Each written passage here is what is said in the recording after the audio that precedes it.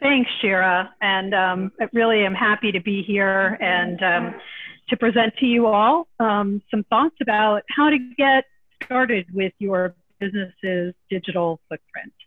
So here is me. Shira and I were having a discussion. This is my pre-COVID hair.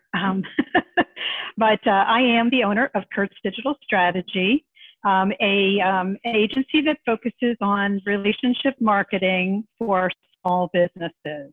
My resume probably looks a lot like your resume. I worked for more than 30 years in corporate jobs, and decided I wanted to make a change, as I had done a couple of times in my career, and I was 50 something. And I found that the opportunities when you're 50 something are a lot different than when you're 20 something or 30 something. So it really caused me to reevaluate what my next step was that I wanted to do. And I decided to take the leap and to start my own business and leverage the experience that I had gained over the course of my career. So right today, I work with clients who are either independent professionals or small businesses.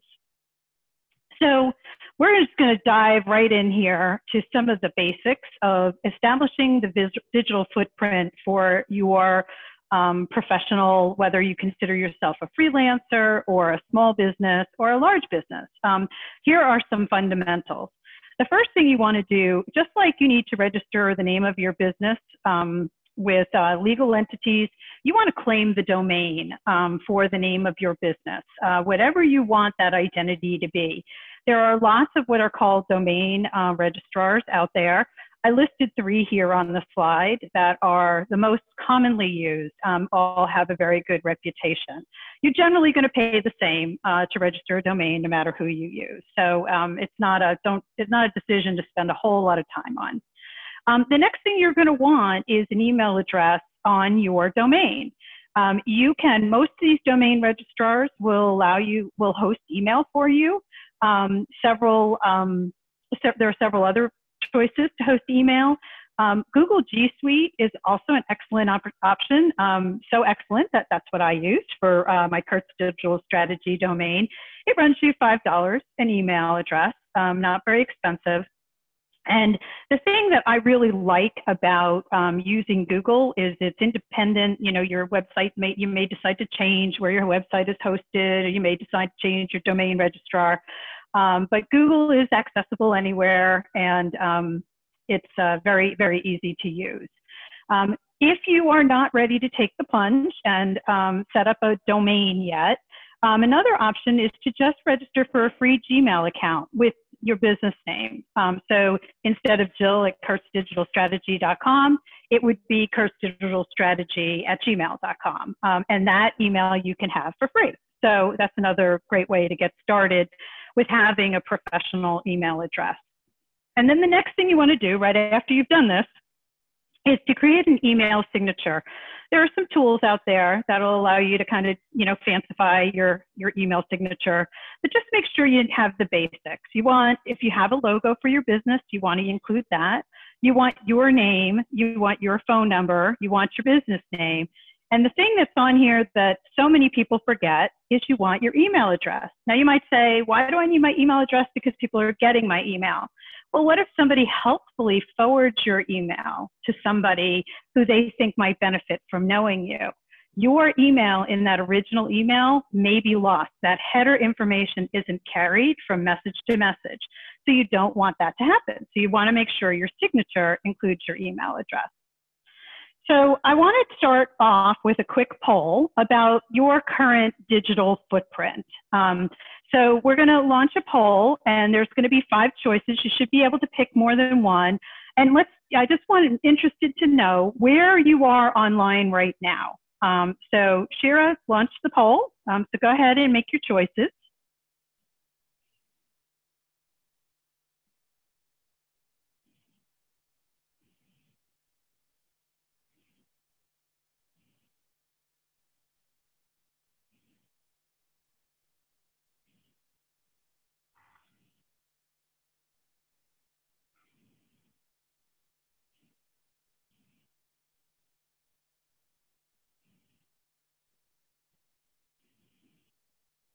Okay.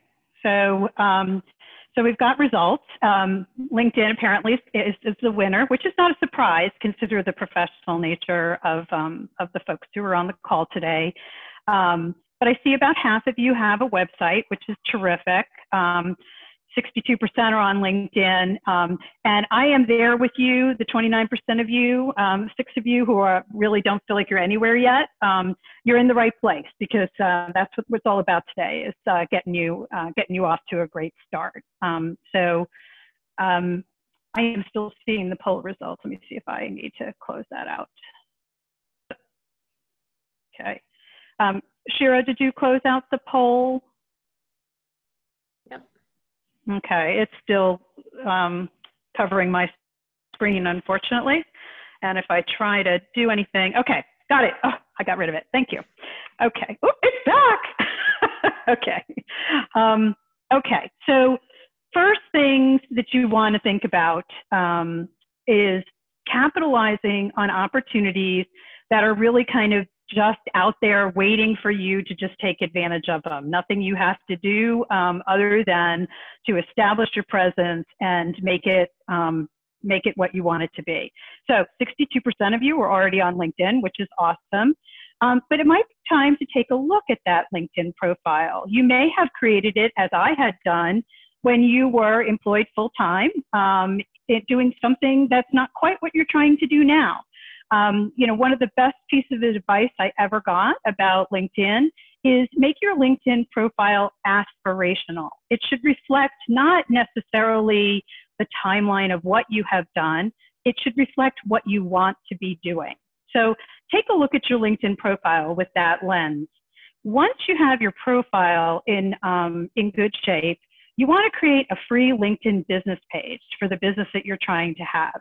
And if you ever go to a profile and you notice somebody's got experience and it has just a little icon of a building and not the logo of that business, it's because they don't have a business page for that business. So a great professional look on LinkedIn is to establish your business page. To do that, you have to have your own profile. It's a question I get a lot. You can't have a business page without a profile of you as an individual. But when you're logged in as an individual, one of your menu options is to create a company page. And there's a WYSIWYG. It just walks you right through the steps you need to take to establish that page. You can do that in probably less than 5 minutes. So create that page. Make sure, and there is a BoomerWorks training document that helps you to think about the messaging you might want to put in there. But just make sure in your LinkedIn company page that you're taking advantage of all the fields that are relevant to you. There are fields for licenses and certifications that may or may not apply to your type of business. There are other fields that will allow you to basically do like a portfolio where you can present projects that you've done. That's more relevant in some areas than others. So just take a look at all of the available fields and make sure you populate all the ones that are really relevant to you. And then one of the things that kind of separates folks that are intentional from just kind of default stuff is you do have the option to customize your URL. Usually LinkedIn will give you a URL that's like the name of your page followed by a lot of numbers, and you can just crop all those numbers right off and just wind up with a nice clean URL, you know, like linkedin.com/Kirk's Digital Strategy. So take a moment to do that, because that really just amps up the professionalism a little bit. Would it be okay if I jumped in real super fast? Sure. Just to let people know, on your LinkedIn page, if you're looking for where that is, you're going to go to the upper right-hand corner. There's a button that says Work. You drop down on the Work button. At the very, very bottom, it actually has a tag that says Create a Company Page. Yeah, and LinkedIn has terrific, you know, help walk you through step by step. One of the things that is true across all social media is kind of depending on what you have turned on and what you have turned off. What you see in a particular place on a particular screen can be a little bit jumbled. So that is where it is typically. Thank you, Shira. If you're not finding it, just jump into the LinkedIn help and it'll guide you exactly where to find that.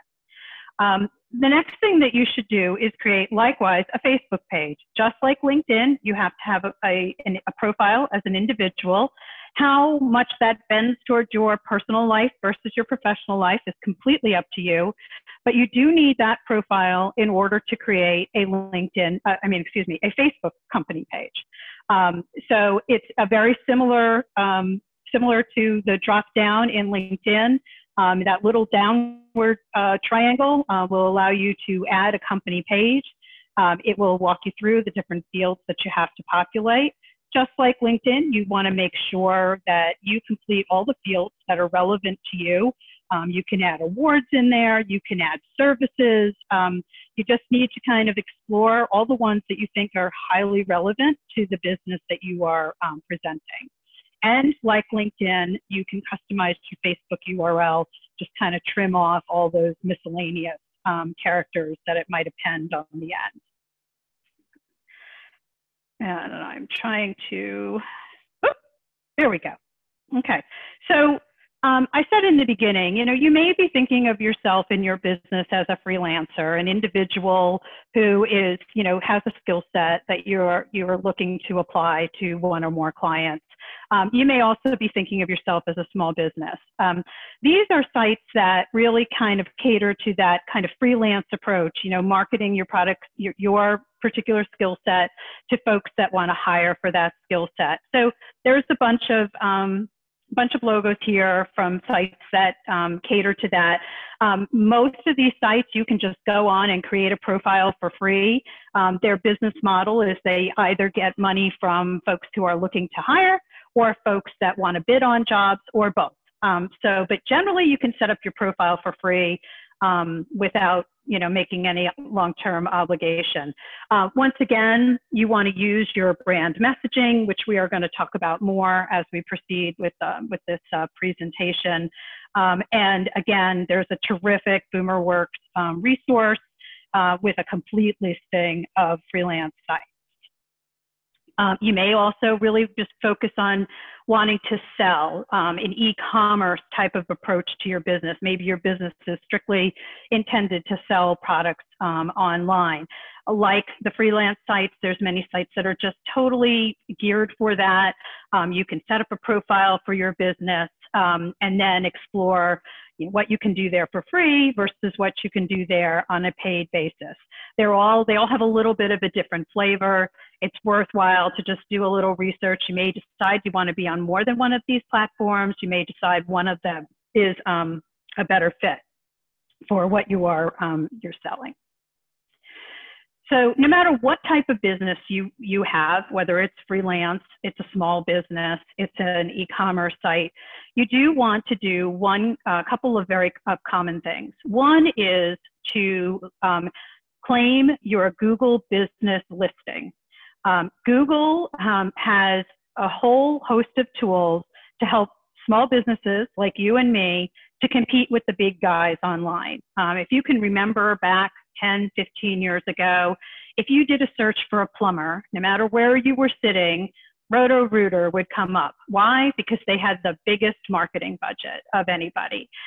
So they could afford to buy all those keywords. And even if you were sitting in a town that Roto-Rooter didn't service, you would still get their result. Google has realized that that's not a great search experience for the user. And one thing to understand about search engines, we're not going to talk about SEO today, but a lot of people get very scared and frightened by SEO. But keep in mind, what search engines want to do is to provide users with the results that they're looking for, bottom line. And so the extent to which you can help Google and other search engines find you and understand exactly what it is you do is a win for the search engine, and it's a win for you. Well, one of the ways that Google really identifies local businesses is through their Google business listing. You may already have one and you may not know it. One of the ways to find out is just do a search on your name or your company name. And if you have a Google business listing, it'll probably show up on the right-hand margin of the search results page. Sometimes those listings don't exist yet, and you can start a new Google business listing. But it's very much like the LinkedIn page and the Facebook page that we talked about. You want to go through that listing, make sure you populate all the fields that are appropriate to you. You have an opportunity to put in your logo, you can put in your headshot, you can put in other pictures. But one of the most important things you do in that Google business listing is define your business area. And so even if I think all of us would never want to turn down any business, but I'm located in Northern Virginia. And while I would be happy to serve a client in California, fact of the matter is that most of my consulting work is in the Northern Virginia area. So don't be afraid to focus in on a local service area, because that's how you're going to beat out the Roto-Rooters of the world. If you try to be a national business, you are competing nationally. But if you can carve out a service area that's really applicable to you, it really will help your online visibility tremendously for no cost to you, which I personally love the cost of free. You also likewise want to look for directories that are related to your particular profession or industry. My background, I did many years of work in public relations. I've been a longtime member of the PRSA, Public Relations Society of America. Well, they have a directory of their members, and I just always make sure that my information is correct. And when I was transitioning from working for a company to being a free, having my own business, I really had to be very attentive to that, because I didn't want the wrong information out there. There are others. There's some professional directories, like you can search like who's the best realtor. There are some directories that aren't related to a particular membership organization. So you just want to know what those directories are that are related to your business, and any free profile that you can establish, claim, and make accurate, you want to take that opportunity, because all of that adds to your online visibility. One thing that a lot of people don't know is Yelp. And why do I say Yelp? Well, Apple owns Yelp. And another concurrent trend, but with all of online presence, is many people are doing voice searches these days on their mobile phones. It's like one of the greatest trends in searching right now. And so when somebody has an iPhone and they ask Siri, where is a plumber near me? Siri goes to Yelp. So Yelp basic business listings are free. It is a directory that the Siri search bot uses to find local businesses. So it's really well worth your while, no matter what type of business you're in, to make sure that you have a local business listing in Yelp. And then another thing to consider, if you are like a service business, I keep using plumbing as an example, but if you're like a homeowner-based business, Nextdoor is a really up-and-coming, there's Nextdoor sites all over the country. They're all very neighborhood specific. You can even be on a Nextdoor site that's just for a block of houses. But this is where a lot of conversations are happening, where people are finding plumbers and landscapers and electricians. So if you're in that kind of homeowner service type thing, Nextdoor, again, is a free listing you can have and very much worth considering. So as you're populating these profiles, I've kind of made some casual references to what you should be thinking about. And this part of the conversation it folds very nicely into the last BoomerWorks presentation about your elevator speech, because what we're going to talk about is really a variant of the elevator speech, and this is, how you present yourself online. So there are three really key components to having an effective online message. The first one is your name, address, and phone. It's always, there's actually a shorthand in marketing world, we call it the NAP, the NAP. This may sound really straightforward, but I bet if you have more than one or two pieces of your current digital footprint online, I bet if you looked at them, you're going to find some variant in your name, address, and phone. It's just so easy to do. So you want to be, though, painfully consistent of your name, address, and phone online. And the reason for that is the search engine finds different references, and that's how it aligns up. And to find out that the Jill on LinkedIn is the same as the Jill on Yelp, which is the same as the Jill that is on the PRSA directory. Its name, address, and phone is how it basically determines that things that are in different places are actually referencing the same business. So that's super important. The other important thing is your brand. If you have a logo, use the same logo everywhere. Don't use variants of your logo. You might on your website maybe have more than one variant, but as decide which one is going to represent your profile online and use it consistently everywhere. That brand might be your headshot, and pick a particular headshot. Don't change it up everywhere. No points for creativity. Search engines are just looking for consistency. And then the third piece is your marketing message. You know, and I know that there's lots of BoomerWorks resources to help you ask yourself the questions that will lead to your marketing message. But essentially, because it's not the focus of this presentation, you want to make sure you're focusing on your value proposition. What is it that your business offers? And what differentiates you from other people who might put themselves in the same category of professionals? So again, there's a worksheet that can help you work through that. And the last session from BoomerWorks talked about your elevator speech, which is really the 30-second version of your brand message. So what we're going to do now is we're going to do our first breakout. And I think there's going to be about 4 people to a breakout if all works out well. And I would like you all to just take turns of introducing yourself using your elevator pitch or your brand message, however you want to think about it. But make sure, again, that you focus on these important elements: the NAP, your name. You maybe don't need to give you can just talk about your location where you serve. We don't really necessarily need your address or your phone number, but what is that business identity? What's your name? What's your business name? And what's the service area? Describe your brand.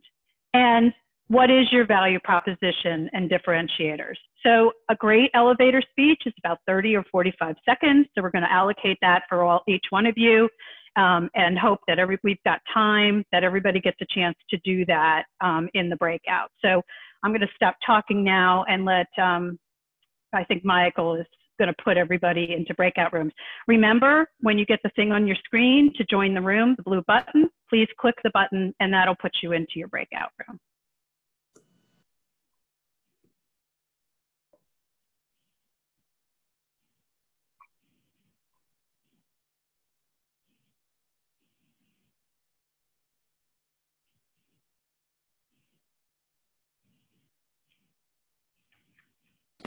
So all rooms are open for them. Right.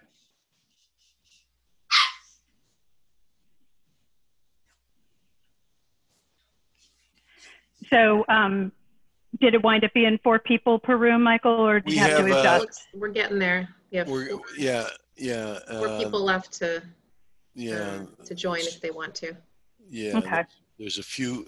We have one room, room 2, where 2 people have decided not to, which leaves the room kind of vacant. So I'm going to move the person from 2 to 3. Nice. Thank you. That'll take care of that one. And we'll do this one. Whoops, not Heidi. There we go. We got that one squared away. Think we're in good shape. Okay, so you have 3 people who there's 2 rooms with room. Yeah, right. And we have 2 rooms that only have 3 people in them. And that's fine. So I great. have my clicker working here, and we can do some broadcast messages in a few seconds. We'll tell them 4 minutes, 3 minutes, 2 minutes. You get the idea. Terrific.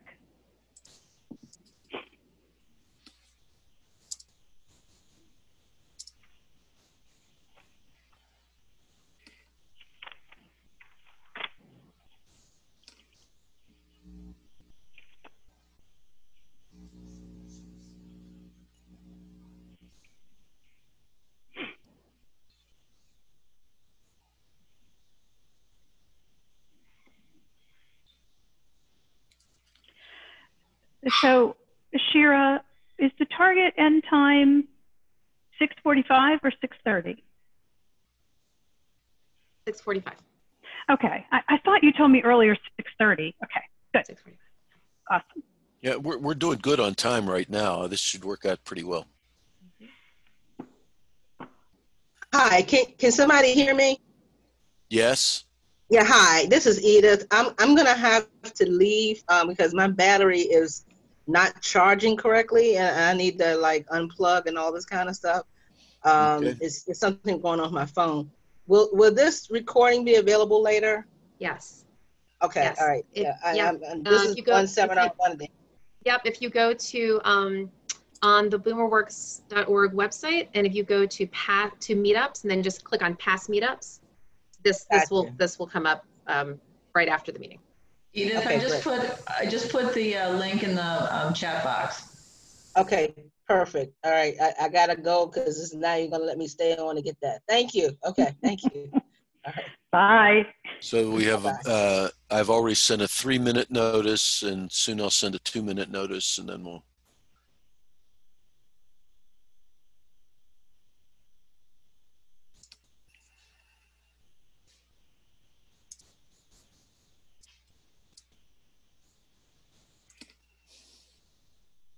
These breakout sessions always go by really fast when you're in them. Yeah, right. Yeah, people don't, yeah. That's why I've come to putting these little reminders in every once in a while. Sure. It kind of pushes people along. Mm-hmm.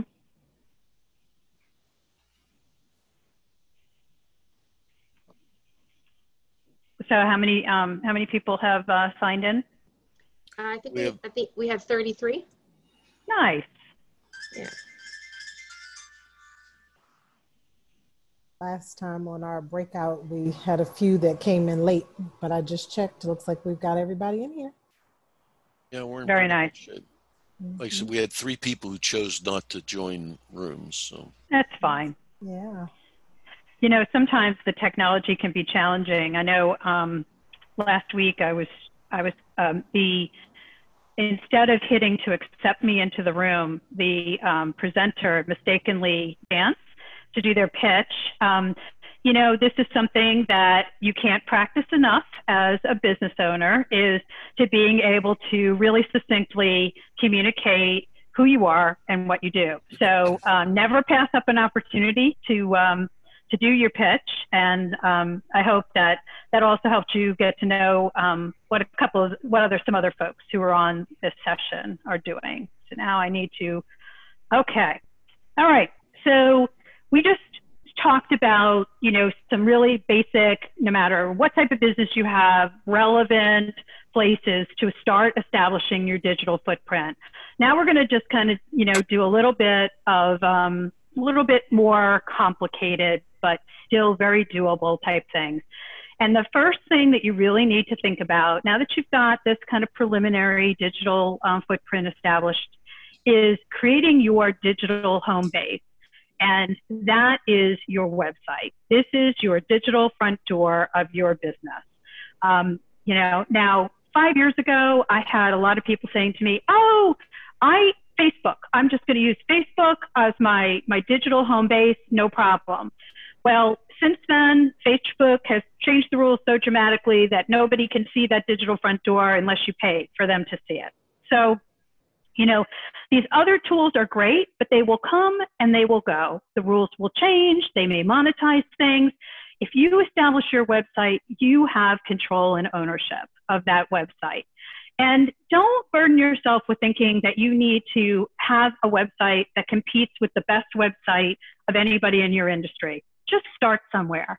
One of the things that I love about websites, you know, I started my career doing print publications. I can't even tell you how many times I got a 10,000 copies of a brochure with a typo in it, and it just pained me to see those sitting there. Websites aren't that way. You can go in 5 times today, 5 times this month, never this month. You can change them at will, which is, you know, really a wonderful gift. So just start somewhere and evolve your website as your understanding of your business evolves and as your understanding of your customer evolves. some worthy things to consider for a website is WordPress. About 75% of small business websites are powered by WordPress. It is a free content management system that you can use either at WordPress.com or at any number of website hosts. Squarespace is designed as kind of an all-in-one tool for small businesses. You just go to the Squarespace site and it says, let's get started. And you just start entering information, you make a few choices, and you have a website. Squarespace is what is kind of called a closed platform. WordPress is open source. Anybody can use it. Anybody can develop additions for WordPress. Squarespace is kind of quite the opposite, where they have a suite of tools that are all just proprietary to Squarespace. But those tools may be exactly what you need, and you might really like kind of the all-in-one nature of Squarespace. And then we talked about e-commerce sites earlier, but Shopify is an extremely popular kind of all-purpose e-commerce website. That could also be a worthy place. If your business is really just focused on e-commerce, that might be the great place for you to establish your digital front door, your website. Now, all of these options, WordPress, Squarespace, Shopify, others that are out there, everybody will tell you it's easy, you can do it yourself. But you have to be honest with yourself about your skill set and really how much you want to put into creating your website. You may be really good with words and not really good with images. I'm guilty as charged on that. You may really not like writing anything. So think about the skills, the basic skills that are needed to create a website is some basic web development. Like I said, most of these tools will kind of walk you through and try not to have you know any specific coding, but it doesn't hurt. You need to have content, and you need to have some type of visual. So you think about what you're comfortable kind of working through on your own, and think about hiring some professional support on the things that you know that are more challenging to you or you just don't really want to do. So with all of these tools in place for your digital footprint, all of these free directories that you can list yourself in, places where you can claim your business listing, your online home base of your website, now what you need is your digital marketing strategy. Now you've got tools, we need the strategy to employ the tools. And so that's what we're going to shift into talking about now. How do you come up with the right digital marketing strategy for your business? There is no single right marketing strategy. The strategy depends on your business and your customer and your skill set. So we're going to tease into that in the next couple of slides. So in this section about talking about your digital marketing strategy, we're going to talk about how to create the right strategy for your business. I'm going to give you some tips to help you stay on track with your strategy. And I'm also going to share with you some tools that you might want to consider that will make it easy for you to stay on track with your strategy. So, you know, this slide is almost funny in a COVID world, but I kind of left it in here because this is the first thing that I usually have to talk to businesses about why do they need to be online. In fact, my business pitch for Kirsch Digital Strategy often starts with, you never get a second chance to make a first impression, and about 50% of the people who know about your business are getting their first impression of you online. And that is what used to be a revelation to a lot of people because they always thought that face-to-face and, you know, what they did in the physical world, the networking, was where they were really marketing their business. But people spend about 4.5 hours online, and that was pre-COVID. So I would imagine that time is even more. And then this chart gives you a breakdown of the types of things that they're doing when they're online. So the bottom line is, you know, you can control your print materials and who you mail them to. You can control how you look and present yourself in online, in face-to-face networking. But probably 50% or more of the people who get to know you or your business are going to first meet you online. So that is why having a digital marketing strategy is extremely important to any business operating in 2020. So why do I talk about strategy? I've learned that a lot of people find strategy to be a word that they kind of shy away from. But really, the strategy is all about helping you to get the most of everything you do with your online marketing. If you just are just reacting, you're just doing things, you now have activity and you don't have a plan. You're just guessing of what is going to work for your business. You don't know how it's affecting people. You don't know what it's doing for your business, but you are probably very busy and you might be spending a lot of money. I would say if you're going to use your time and your money, you deserve to know that what you're doing is having the effect that you want it to have. You do not have resources to waste. That's another reason why you want a strategy. I have several clients, they share with me all the time, all the unsolicited support that they get by email and sometimes through their storefront. Everybody's got a great idea. It's just this much money a month. Well, how do you know what is what is really a good idea for you and what's not, and what is an effective use of resources, aka money and time, and what is a waste of your resources, money and time? Your strategy will help you to tease out, to evaluate all of those opportunities, and to make really great decisions about what to do or what to pass on. And the other really awesome thing about having a strategy is it will let you know what works. Without a strategy, you know you did a lot of things, but you don't really know if they moved the needle for your business. So to get to your strategy, I kind of have distilled it down to what I call the 4 big questions. These are the 4 things that you need to work through for you and your business in order to create the right strategy for your business. And just as a little pre-warning, we're going to do an exercise about this after I talk through this slide. So just be thinking about how all of these things relate to your business. The very first thing you need to develop your marketing strategy is to know what your business goal is. Now, your business goal may likely change over time. If you're just getting started, your business goal may very well just be to market the name of your business, to create some awareness out in the marketplace. You might be a little bit more established and you're looking to increase sales of one or more of your products and services.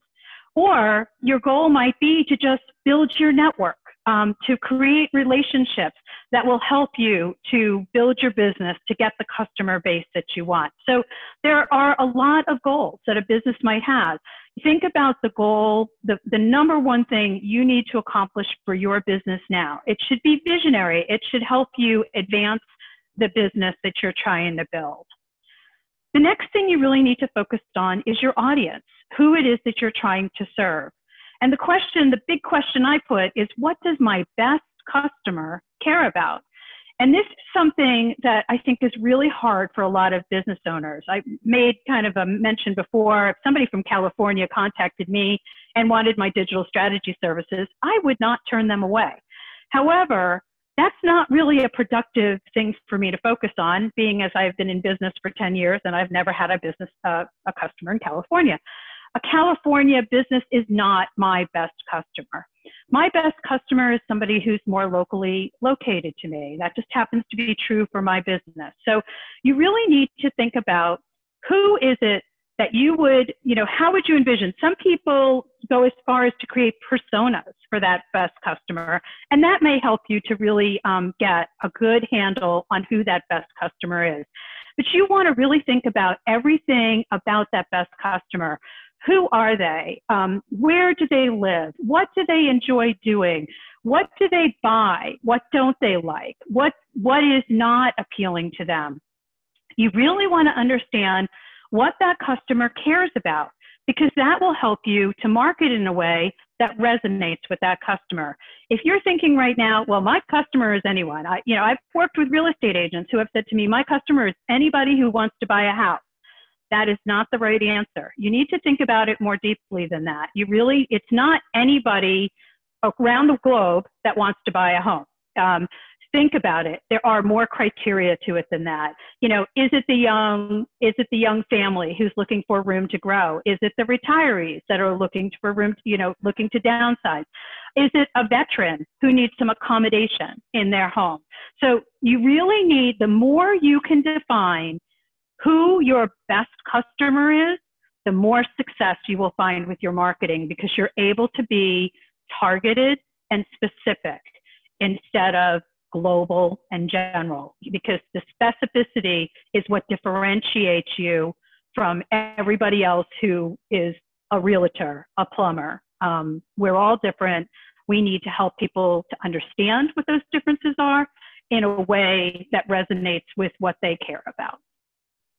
The other thing, and this is a real honesty point that you have to have with yourself, is what are your resources? If you have 1 hour a day to put into your into your marketing, awesome. Plan for 1 hour a day. If you've got 1 hour a month, that works too. But don't plan for 1 hour a day if you only have 1 hour a month, because you will be 29 hours behind every month. And that doesn't feel good. So be honest with yourself. How much time do you have to put into your marketing? How much money do you have to put in your marketing? Do you have a $25 monthly budget? Do you have a $2,500 monthly budget? Those are two very different marketing plans. But you can make those $25 work for you in an awesome, effective way if that is what you plan for, okay? And then likewise, what people do you have to put into your marketing? I can't even tell you how many folks who come to me and say, oh, my marketing plan isn't working. And they have, you know, they have 3 people's worth of work, and they have a half-time position working on the marketing. That also is not going to set you up for success. So be really honest with yourself about what resources you have. Plan for what you've got now. And then the last thing that's really important is to bake in, how are you going to measure progress?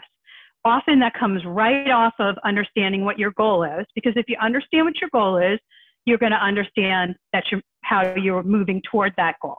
But you really want to think about everything you do, how are you going to figure out if that particular thing was successful for your business?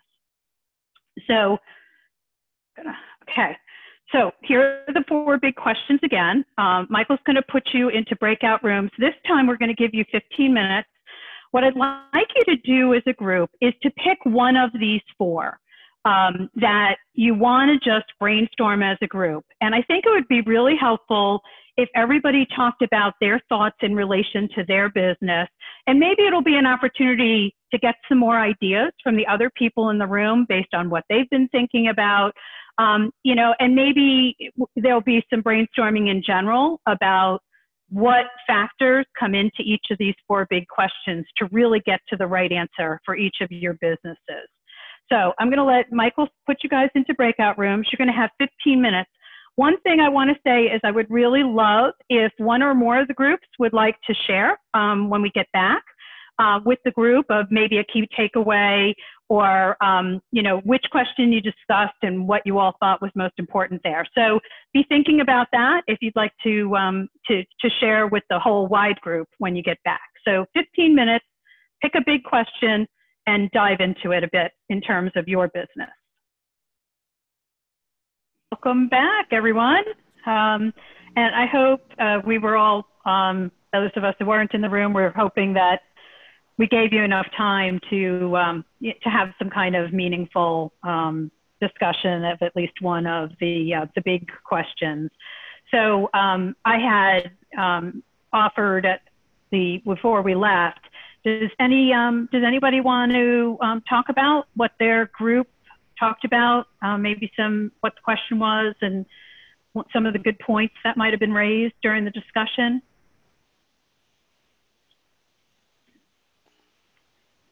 Oh, don't be shy.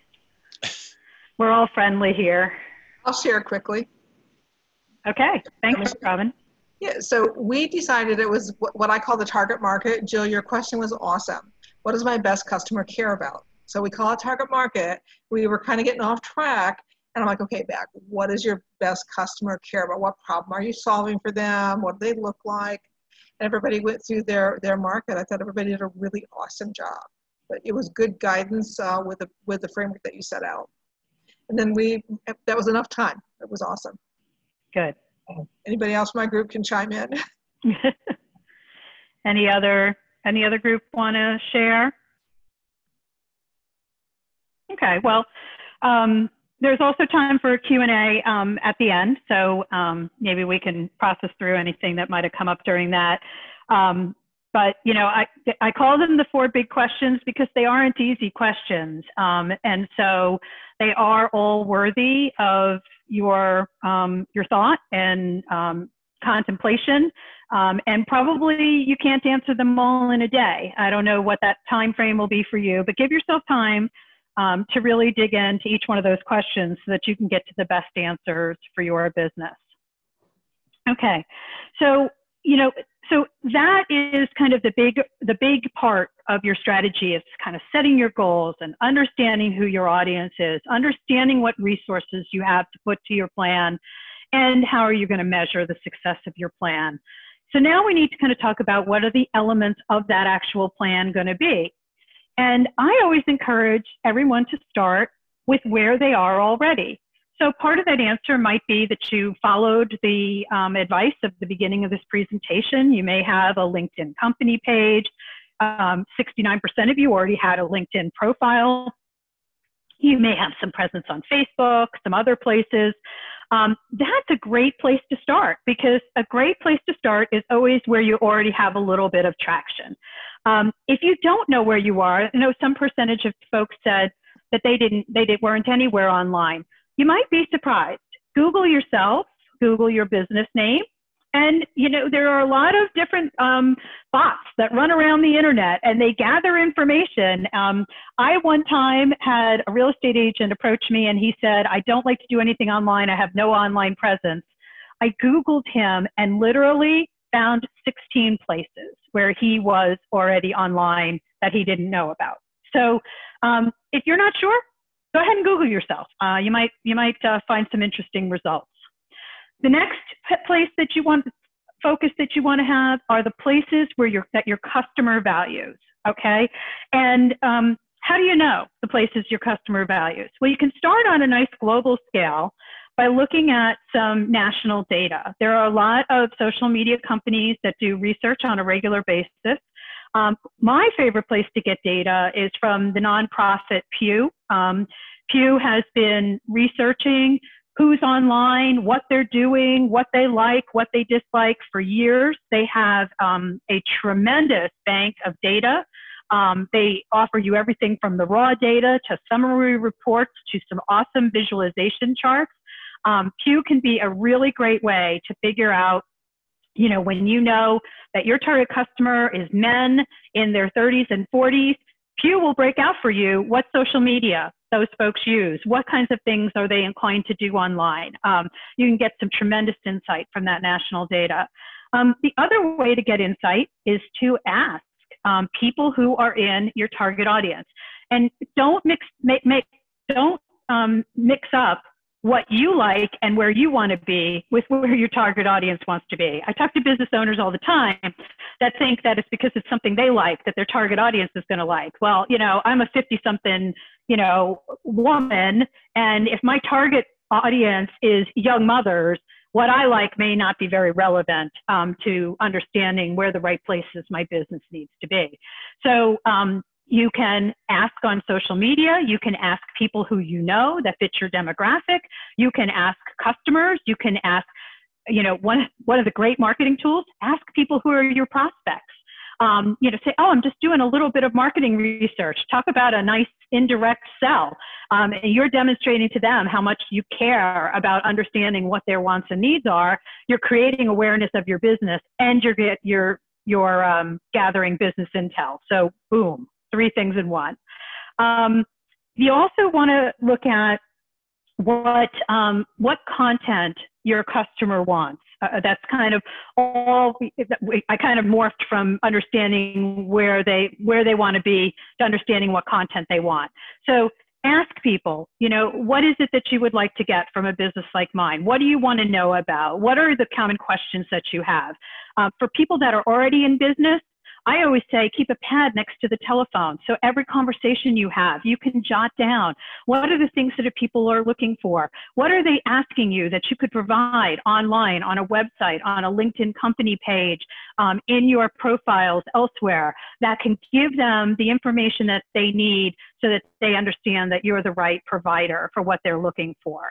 And then the last factor is to really, as you're thinking about what elements you're going to bring into your plan, where is your comfort zone and skill set? So you may not be your target customer, but if you don't like to create video, you don't want to create a marketing plan that demands you to create video all the time.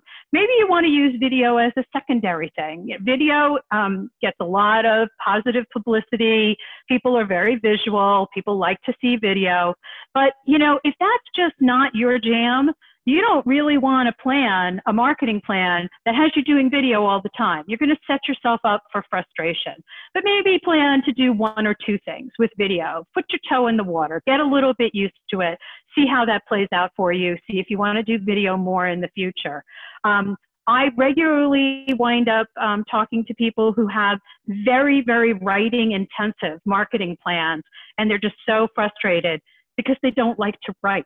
And if you don't like to write, then maybe your marketing needs to be more positioning yourself as a subject matter curator who taps into all of the great thinking and writing that's happening in your area of expertise that you are then curating and sharing with your target customer. So there's a lot of ways to, you know, have ample material for your marketing plan, but just take time to think about what are the things you like to do. And maybe you have, you know, love to have conversations with people, and a podcast would be a great tool for your marketing plan where you can just sit and have a 30-minute conversation with people and post that recording. So think about what are the things you really like to do? What are the skills that you have that you can bring to your marketing? And so then you need to think about what are the platforms. And some of these we've already talked about kind of in our startup phase, but a website is, you know, very worthy of consideration for your business for the reasons I talked about earlier. Google Business is pretty much a must-have for any business who wants to assert themselves for a local service provider. And local can be a 5-state region. Local doesn't have to be one town, but Google Business is how you will get the visibility you need for that business. Facebook, we were before the presentation joking about the graphic of this presentation, and Facebook symbol was the big toe. And, you know, do people really want to, you know, people may not agree that Facebook is the big toe. Well, Facebook is the big toe, folks, because you can look at the Pew data, you can look at any other data. Facebook has twice and more the audience than any other social platform that's out there. It's absolutely remarkable, the audience that Facebook has amassed. LinkedIn is the network for professional networking. We're all kind of coming at this from, you know, marketing, some area of expertise. So LinkedIn probably makes sense for everybody who's participating here today. I already discussed Yelp. You also want to think about there are directories that we talked about earlier that are free or that come to you by virtue of a membership. There are other directories that you might need to pay into. Angie's List comes to mind. There's OpenTable for restaurants. There are a lot of platforms out there that have already amassed. If they have amassed the audience you want to reach, it's very worthy of consideration of building them into your marketing plan. And again, you need to consider what your budget is. You don't want to be paying more than your budget can allow. When I first started my business, I used the freelance site Thumbtack, which was one of the icons on that slide earlier. And I used that to prospect for business. Well, there's a cost. Every Thumbtack opportunity you respond to has a certain cost to it. And after about 6 months of doing Thumbtack, I did a cost-benefit analysis. What was it costing me to get those leads, and what was the business generated by those leads? And for the first year or two of my business, Thumbtack was a worthy place for me to be spending some of my marketing money. After that point, it became diminishing returns. I was getting a lot of customers through other resources, and I no longer actively participate in Thumbtack. So those are the kinds of conversations you need to have with yourself, but that your plan will allow you to evaluate, because it's got a structure to it. You know what are the things you're doing, why you're doing them, how much resource you're putting into them, and you'll have your understanding of your measures of success, so you can make those evaluations of what you should continue and what you should leave. I also already mentioned Nextdoor, so I won't talk further about that.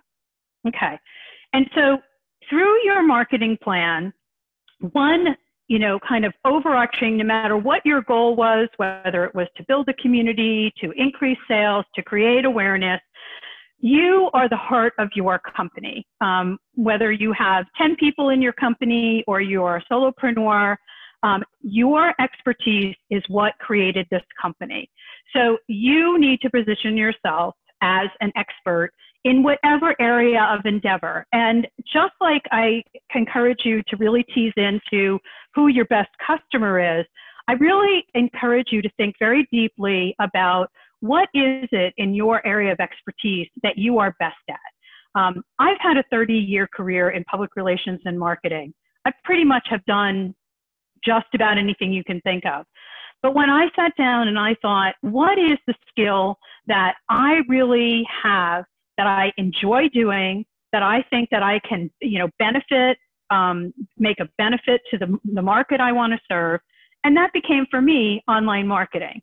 So I don't do print brochures. I don't do any number of things that come under the umbrella of marketing. I do online digital relationship marketing. And my ability to articulate that about my business is what helps people understand if I can really help them with what they need. So think about your area of expertise and reflect that through your marketing for your business. So your business may sell widget X, but your expertise that allows you to market widget X is a value add for your customers. So you share your expertise in social media posts, both in content you create and in content I talked earlier. Some of you may want to spend more time curating content from others because you don't really want to create a lot of your own content. That's totally fine. I have a client who is a plumber. You might have figured that out because I keep going to plumbing. He's not a writer. He doesn't really like to write, but there's lots of good advice out there about how to, how a homeowner can try to unplug a drain, how they can diagnose why the toilet is making that funny noise. He doesn't have to write that content himself, but he curates it and he shares it, which creates value so that when people can't troubleshoot something themselves, he becomes the expert that they want to call. LinkedIn has moved from, it used to have to be invited to be a LinkedIn expert. It was an exclusive club. Well, now anybody can write a LinkedIn article about their area of expertise. When you go to your LinkedIn profile next time, just notice that it asks you, what do you want to do? And one of the prompts is to write an article. You can write a post, you can write an article. Articles are intended to be longer form. It's an opportunity for you to build a collection of information that reflects your expertise. So consider LinkedIn articles. And then there are a number of forum sites. Some professional organizations have message boards to them. There are also LinkedIn groups that often are topical in nature. And then there are two big kind of quasi-social media channels called Quora and Reddit. And what all of these things have in common is people ask questions and other experts answer. And so participating in, groups or discussion boards related to your area of expertise is an excellent way to become known in the marketplace. What you're doing, and what's wonderful about them is you don't have to think about what people want. They ask questions. They tell you what they want, and all you have to do is respond to their to what they've put out there that they want. So that's something else to think about. Okay, So what are the major components of the right digital strategy for your business? Component number one is it is written. Even before I crossed the 50 threshold, I didn't remember things as well as I thought I did. Okay, so write your strategy down. Having a strategy in your head is not having a strategy. You really need to take time to write it down. You will be amazed that even a month later, you'll go back and you'll look and you'll like, oh, that was a really great idea. I forgot that I had that idea. So take the time to write down your strategy, write down your goal, write down what you know about your best customer, write down what you know about your key differentiator in the marketplace. Write down which tools, which platforms you want to leverage in your plan, how you plan to leverage them, and how you are going to measure your success. So it's written, it's specific, and it's measurable. And I think all of us have some way, at some point in time, encountered this is kind of, this might sound familiar to you. This is the classic a SMART strategy. You can call them SMART goals, SMART objectives, whatever you want to call, but the acronym that lives through all of that is SMART. You want to be specific, measurable. You want your plan to be attainable and actionable. Okay, goals are your place to be visionary, but the specific things you're going to do to move yourself toward the goal, they should be highly attainable and actionable so that you can make progress and move toward that goal. In a similar vein, they need to be realistic. You can't, from the moment you thought about your business, expect to have an international consumer base for your business. Sometimes you get lucky, that's great, but for most of us, we kind of have to start small and grow big. So be realistic with yourself. What's going to be achievable in the next month, the next quarter, the next year? And as I just alluded to, always have a time frame on things, okay? You want to achieve X in what time frame? And then that helps you to decide the level of activity. If this is something that you have a year to achieve, you may not have to have so much activity around it as something that you want to achieve by the end of this month. So that's SMART: specific, measurable, attainable, realistic, time-bound. When it comes to measurement, I would suggest to you think of kind of measurement in two levels. Well, three levels. One is the immediate measurement. I posted something to Facebook. How many people engaged with that post? That's a really nice quick snapshot to see that your marketing effort is reaching the people you want to reach. So that's kind of the quickie. Then I recommend that you take your measures and formally document everything that you want to measure at the end of every month or the middle of every month or whatever monthly interval works for you. It really helps, although social media is 24/7, you really need a period of time to understand trends and what's having an effect. And a monthly time, I would suggest, is kind of the minimal valuable data that you're going to get. The day-to-day is all just kind of transient, but at the end of a month, you can start to see, are you building the momentum that you want to build? So I recommend everybody record their measures every month and then follow that up with a quarterly deeper assessment. Now you have 3 months of data. You can look at it. Am I getting traction on LinkedIn? Are the people who I want to be my best customer engaging with me on Facebook? Or can I do less Facebook and more LinkedIn, or less Twitter and more Facebook? So that 3-month time frame, you can really start to get some good insights from your measures. Okay, so how do you stay on track with this plan? You've taken the time to write it, it's got lots of stuff in it. How do you stay on track? My first recommendation is you convert your plan to a calendar. This can be a good old desktop blotter calendar. It can be a Google calendar. It can be on your phone calendar. But break down everything you want to do in your plan to specific things. If you want to do a Facebook post weekly, put down on every week of every month, whatever day you want to do that post. You want to just break it down so that you don't constantly have to think about the big picture, that you can just implement the specific tactics within your marketing plan, and that at the end of the month, you will have accumulated the things that you wanted to get done, even without thinking about the bigger picture. I also recommend you maintain an asset inventory. So many things that you will create in your marketing, you can use again and again and again. We all know people have the attention span of gnats these days. So something you posted at the beginning of August, you can use again, probably by the end of August, and people won't even remember that you posted it, okay? So give yourself a break. Don't always have to create new content. Take the time to have an inventory. I keep my inventory in an Excel spreadsheet. You also could just have a folder, whether it's on your computer or actually on your desk, where you just toss things in to remind yourself of the assets you have. But keep an inventory. Assign time in your day, in your work day, to do your marketing. It's not going to do itself. So if you committed to 1 hour a month or 1 hour a week, schedule that hour to do your marketing work. We already talked about documenting your progress.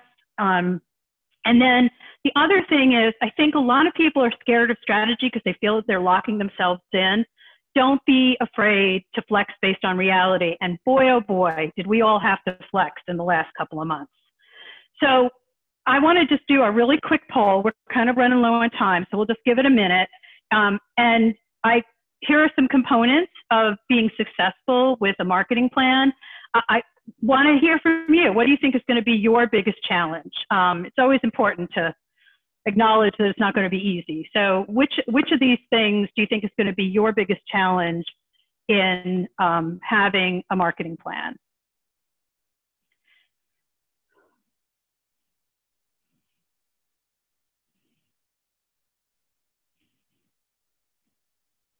Okay, got a few people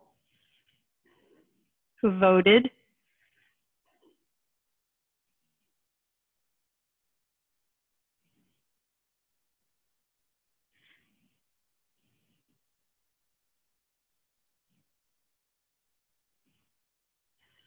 Okay, so creating a calendar and creating those assets, they came in 1 and 2. Not surprising. Those are, but, once you get into a groove, especially with the calendar, once you decide how you're going to do that and just, commit yourself to it, I think you'll find it will be a tremendous value add for your time. And creating the assets, again, I think that my best advice to you there is to just make sure you keep track of your assets and don't be afraid to repurpose. And one of the things I was just reading today, great piece of advice is, when a blog post is 6 or more months old, just do a new take on it. And Lord knows, we have new takes on lots of things since COVID has interrupted our lives. So you can also do that to kind of take off the burden of creating new content all the time.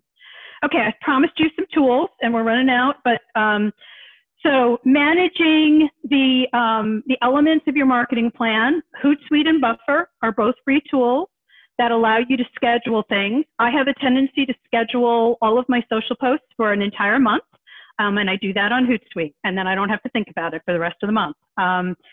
Creating images, these are all free. Canva is a free graphics tool. GIMP is like a Photoshop equivalent that's open source and free. Unsplash is a great place to get royalty-free photos that you can use in your marketing. If you don't have the spelling and grammar checker turned on in your Word, your Microsoft Word, turn it on. It's a great, you don't need an assistant to do your spell checking and your grammar checking. Word will do that for you. And there's also a really nice online tool called Grammarly that can help you, make sure your writing is punched up. If you need content ideas, a lot of people said that that's a challenge. There's a great site called Answer the Public that will give you ideas based on what you know that about your target customer. HubSpot has a blog topic generator that's really fun. So maybe something like that will help you help you to understand, get some ideas for what you want to do with your content. And then if you're going to dive into that video world, there, you know, obviously you can use your cell phone and just take a video, but if you don't like to see yourself on video, and I'm guilty as charged, there's a great whiteboarding video tool called Doodly. That creates those whiteboard type videos. And then Animoto is another tool that has lots of templates built in, and you just replace their content with your content, and boom, you have a video. So I am wrapping up, and these are the 2 key takeaways that I hope you got from all this information I threw at you today. You need to market your business online. That will help to establish your brand, your expertise, and connect you with customers who are spending a whole lot of their time online. And the right plan isn't about the person next to you or the other person you chatted with over coffee. The right plan for you depends on your business and your goals. And it takes into account the resources that you have, and it evolves over time as your business evolves. So I hope that I gave you information that will help you to make the most of these two key takeaways. And I know it's at the end of the time, but I am happy to answer questions. Okay, so if you'd like to unmute yourself, feel free to ask Jill a couple questions.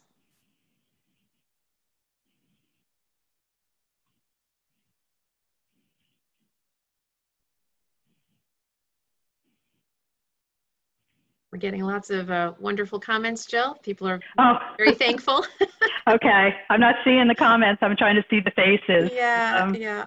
And this is probably a lot of, I don't know what I don't know how to ask yet. You know, I'm sure people will have to take time to digest. And again, this video will be on our website if you'd like to revisit it and think through. And Jill, would you put your contact information in the chat box for everyone in case they want to follow up with you?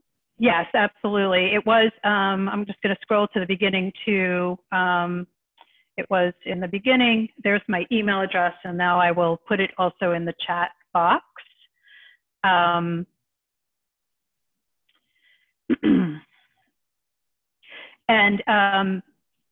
You know, anybody, I am the type of person, I listen to presentations, and I am always impressed by people who can ask questions right away. That's not me. So if you have questions after the fact, please feel free to contact me. I'm always happy to answer questions. I benefited from Shira and other wonderful people in my network. Somebody on the call, Robin Sumi, was also a tremendous resource to me when I started my business. You know, we all benefit from our community. And so I am happy to be part of your community as you tease through these really important, you know, your digital footprint is very important for your business. So feel free to reach out, and I'm happy to answer questions as I can, because, you know, you give, you get, and we all win. That's wonderful. Jill, would you mind forwarding us to the end of the presentation? Oh, sorry, I think, oh, yep, sorry. That's okay. Here you go, Shira. Take it away. Thanks so much. And again, thank you, Jill, so much. Yay, round of applause for Jill. Appreciate you so much. And I just want to let you guys know what's happening next at BoomerWorks. As you can see, for those of you who have been following us, we've been trying to provide rich educational content like what Jill provided a couple times a month. You'll see that there are other topics that we have coming up. Very specifically, we have on September 17th, we have an Operations 101 presentation that hopefully will be helpful to get people to kind of get your technology and your finances kind of in the right order. But prior to that, on August 27th, we're going to have another one of our sort of intro to self-employment meetups called, we call it a discovery session. Now, of course, folks on this call may not need that. We get that because a lot of you have been tracking with us. However, you can share that with your colleagues, your friends, those who've just been contemplating the idea of going solo, don't even know where to start. We are going to be having another presentation again on August 27th. Myself and Michael Botero will be leading that, and just to help people kind of get off on the right foot. And then eventually we would like to have what we're going to call growth groups, which are going to be accountability and encouragement groups, peer sharing, led by facilitators and coaches, so that you all can get together on a regular basis and share ideas and help each other and encourage each other on the journey. So look forward to that coming up soon. So thanks again. Jill, if you could just help me with the next slide. If you've got questions, info@boomerworks.org. We are a volunteer organization. We subsist off donations, so we would welcome your contributions. If you'd like to volunteer, please let us know. And if you haven't already done so, please join our community. Go to boomerworks.org, hit the join button, join our community, just so you can get our regular updates beyond whatever you get on Meetup. We also have our own mail. Thanks again, everyone, for your time tonight, and we wish you well and have a blessed evening. Thanks so much. Bye, everyone.